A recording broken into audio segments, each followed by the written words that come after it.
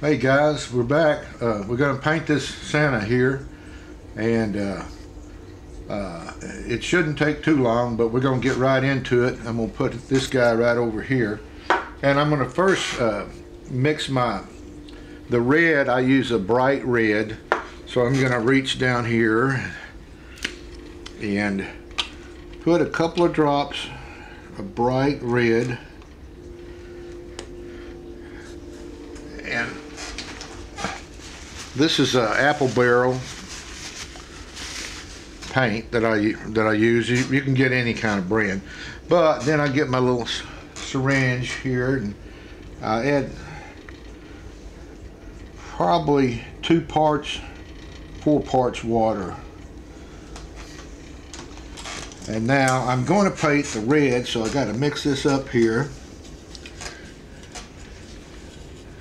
And a lot of times it's smart to get a practice piece before you start, just to see what your colors are going to look back. I want a light colored so you can see through the grain. Okay, all right, can you come in on that right there, Peyton? All right, I'm going to come in here and start painting the hat. And that's the color I want it to be. I like for my grain to show through.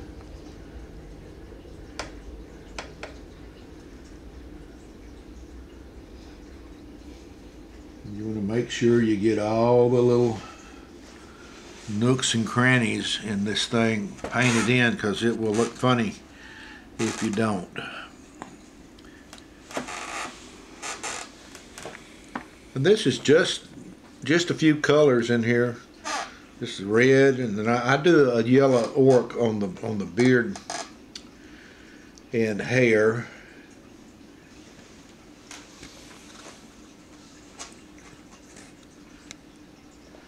All right, you got that in there, Peyton? Yep. Okay, now I'm gonna start painting the body part.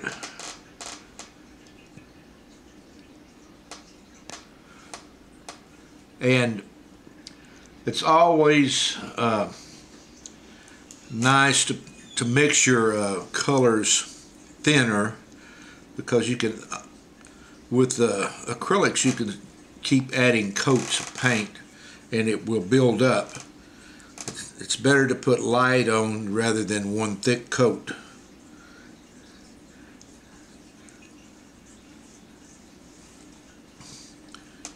But you want your grain to show through right in here with this red.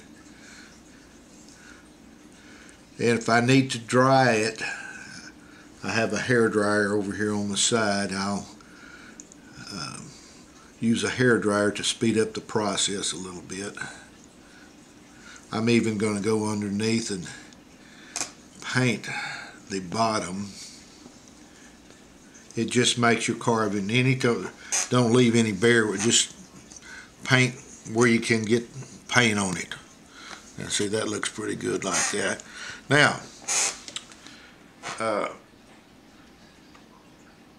what I'm going to do now is rinse my brush out. It looks pretty good. I'm going to set him right here. And I'm going to go and we're going to do the yellow orc for the beard. And once again, I do basically the same. Well, this is folk art, and I really don't keep with a name brand paint. I get what's on sale, and I think it all does what I need it to do. All right, and the same mixture on the paint. I said like 2 parts paint and then 4 parts water. You may have to add a little bit more. How we doing on time, Peyton? Good. All right.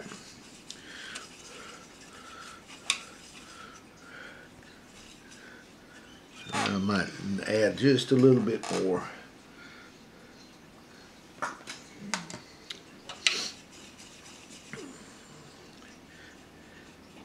Okay, I'm going to get in here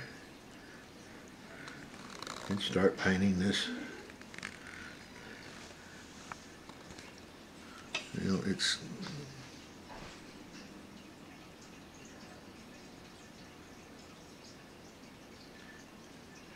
it was a little thicker right there, but I didn't mix my paint good. You got to mix your paint and make sure everything is stirred up well. But this being a water base, you can go in and add water and dilute it down.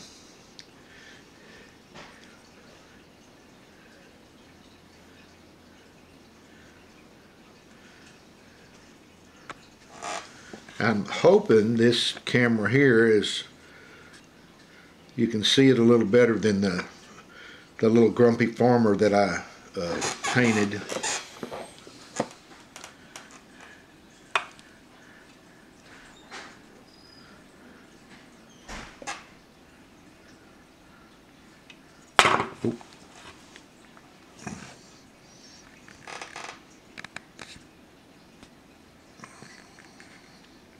But there's really not a whole lot of color in this. I think on this one, if I have enough time, I'm going to dry brush a little bit of white on the beard. If we have enough time.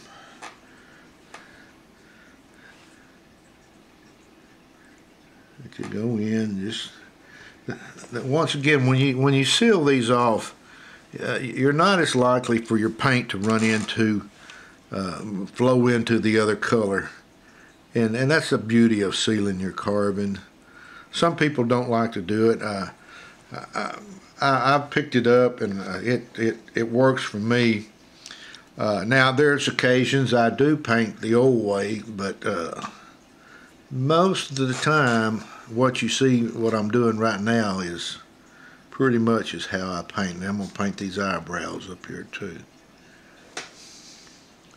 Then you want to kind of look at it.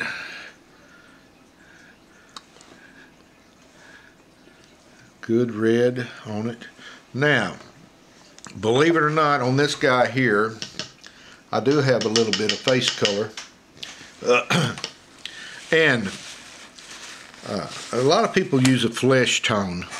I use a burnt sienna on mine, and I mix it real light for my flesh.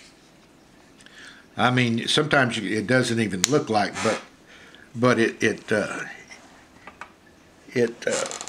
works for me, and I just prefer this. And I'll put several. And I think it has almost a tan look to it.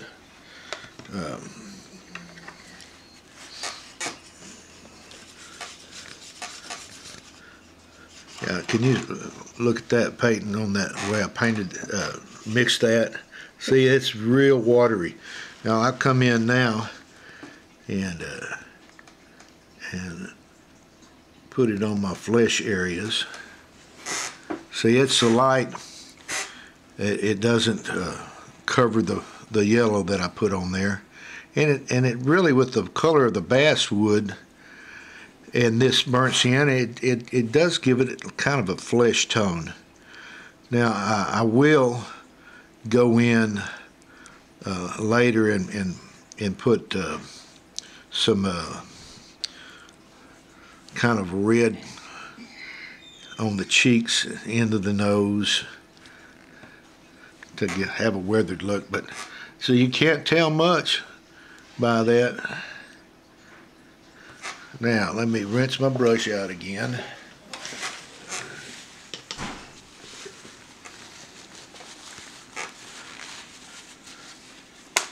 Okay, I'm going to take the hairdryer and I'm just going to kind of dry it up a little bit. Now, before we started, I did go in and I painted the white of this eye. And I'll show you. I just went in with a little bit of white paint and painted right here the white on. Now what I'm going to do, I'm going to take some blue And this is what I use here. It's called Blue Jay. And I don't dilute it. I shake it up. I get a little bit on my paintbrush like that. Then I go in and I paint where I drew that pupil on. I go in and paint right in there.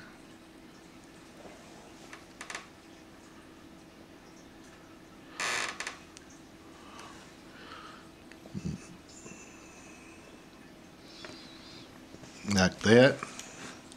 And now I'm gonna dry that with the dryer.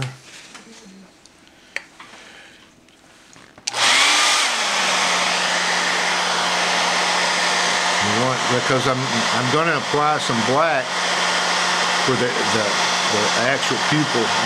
This is kind of like the iris that you're doing. You want to make sure that's dry. And to test what I do, I'll go in and take my little finger and kind of put down in there. And if it doesn't bring up any paint, it's dry. Now what I'm going to do is take a tube of, this is Liquitex Mars Black, and I do this right from the tube. And I just really just put a little bit of paint on the end of that. And I come in here and I work this inside pupil right here like this.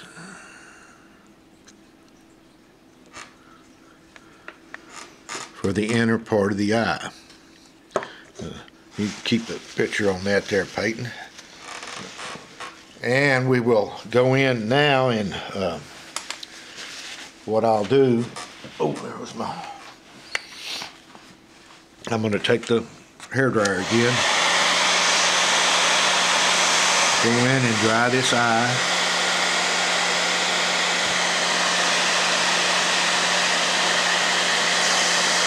Like that right there. How we doing on time, Craig? Got about 5 minutes. Okay.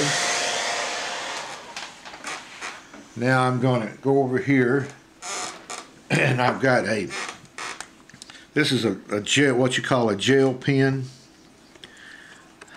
I'm going to, first of all, put the top back on the blue. And I go in and make me a little white dot right here to where it kind of shows that the eye is reflecting, like that right there.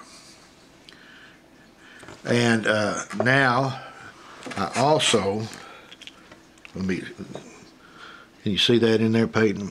Yep. All right, now I do want to take a gel pen and where that Blue Jay was right in here, I like to go in and just put me a little bit of mark right in there, like that right there. Now, how we doing time, Peyton? We got about 3 minutes. 3 minutes? Yep. Okay, what I want to do is come in here, take a little bit of this red, and I'm going to really water this red down because I'm going to highlight the cheeks and the nose. I come in here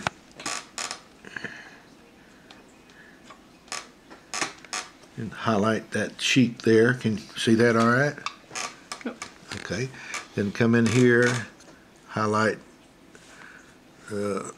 this squinted eye and the cheek as well, and the tip end of the nose.